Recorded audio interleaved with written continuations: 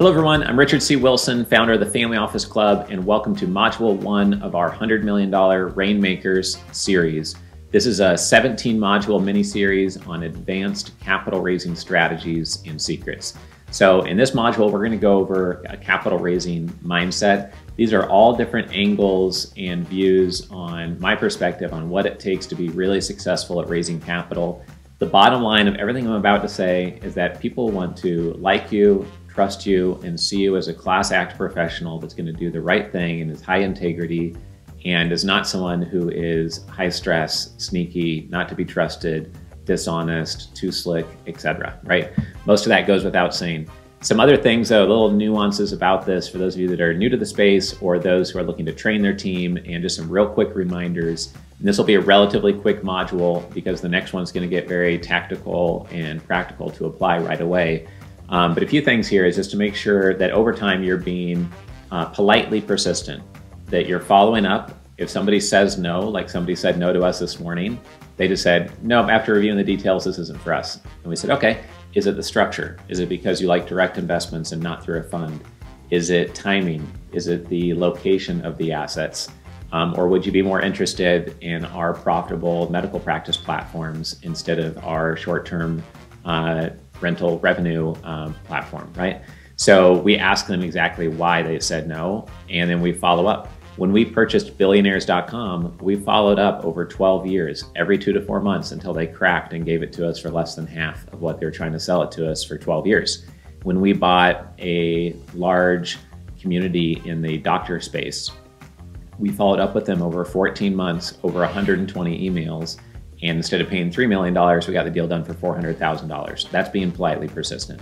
You need to add value first. Nobody owes you a response to the email that you send, right? So you might say, oh, why didn't someone respond? Or you might even, I've seen people even get mad at investors saying, you shook my hand at the event, why do you ignore my email now?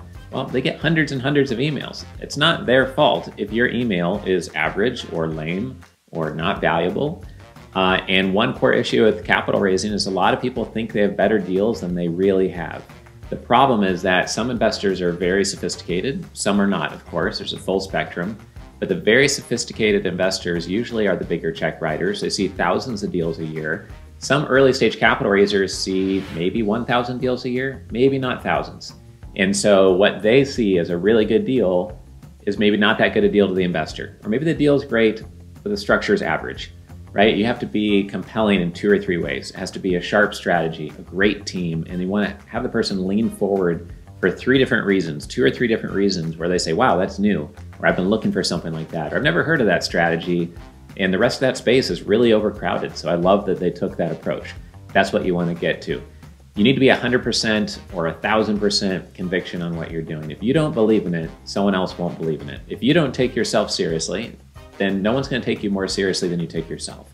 If you email someone at the Yahoo email address, that means you didn't even spend $8 setting up a professional domain name, and 0.1 seconds of their time is worth more than $8. So they should not even be reading your email because you didn't even care enough to present it in an even halfway professional way. So we're going to give many examples of that throughout this mini-series. Make sure you be focused, you're unique, you don't look like everyone else in the crowd, and always be learning and gaining an edge. That's partially what the Family Office Club is all about. Selfishly for myself, I've been to all 190 of our live events. I'm gonna keep on going, and I decide what we talk about at each event, so I don't get bored at my own event. And I get bored really easily. So for our long-term members, we keep the content fresh in this way. One of my mentors, Dan Sullivan, says, there's 2 types of knowledge, specialized knowledge and worthless knowledge. And if you're watching this mini-series, then you are looking for specialized knowledge on raising capital, getting deals done, and working with investors and attracting new investors.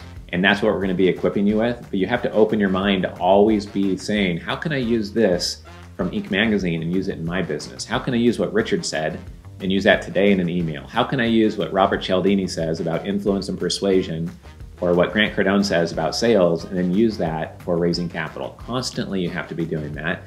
Because in our space, you don't have to win by 100%. You don't have to lap the competition. If you're ahead by 1% or 0.1%, you might get 80 or 100% of that investment allocation. If somebody is looking at investing in our short-term rental platform or in our medical practice deals versus 2 other platforms, They might give almost all or most of the capital to one group and a secondary position to another one. Or if they're looking at 10, they might allocate to 2 or 3. But you just need to win by a little bit, not by a lot. And so it's that little edge that might really make the difference. When we go through this mini-series, we're going to throw a ton of strategies at you. We do this at our workshops as well.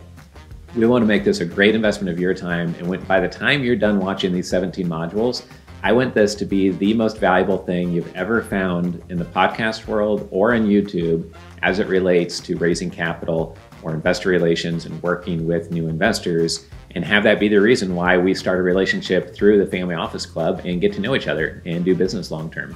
So that's our motivation, give you things you can put in place, but we're going to give you more ideas than you could possibly use right now. It's going to be like going to a breakfast brunch buffet at the Ritz-Carlton. You're not expected to eat everything. You pick and choose what looks good to you now, otherwise you'll get indigestion and things aren't going to work out well for you. We do hope that over the 17 modules, you pick up 3 to 4 things that when you stack them on top of each other, they give you an unfair advantage over your previous self or over competitors in a crowded niche that you're in. Likely, if you even have time to be looking on YouTube or a podcast for information like this, you're either traveling, exercising, or it's because you need more momentum, you need more traction. If all of us were raising $1 billion a year or $20 million a month, we may not have time for this type of information. So even myself, I'm always learning and getting better. And so until I get to the point of doing $1 billion a year in deals, I'm going to be at our events. I'm going to be constantly learning. And so you want to be looking out for those things when you stack them on top of each other to give you a real unfair advantage in the marketplace. And we're going to point those out through these different modules. So these are some of the premises of the right mindset you need to have to be successful at raising capital. You need to be long-term minded and patient with results, but very fast-moving short-term. You need to get right back to the investor very clearly and be a great communicator and show things with diagrams and visuals and be responsive, but not think that they're going to come in and invest right after you talk to them 1 or 2 times. You need to be very concise and quick, but also politely patient. So I hope that kind of sets the tone for a lot of the content here to come. This is module number 1 of our $100 million Rainmaker series. We have 16 more modules to go, so I hope to see you on module number 2, which is going to be focused on investor demographics and defining your investor avatar. I'll see you over there on the next module.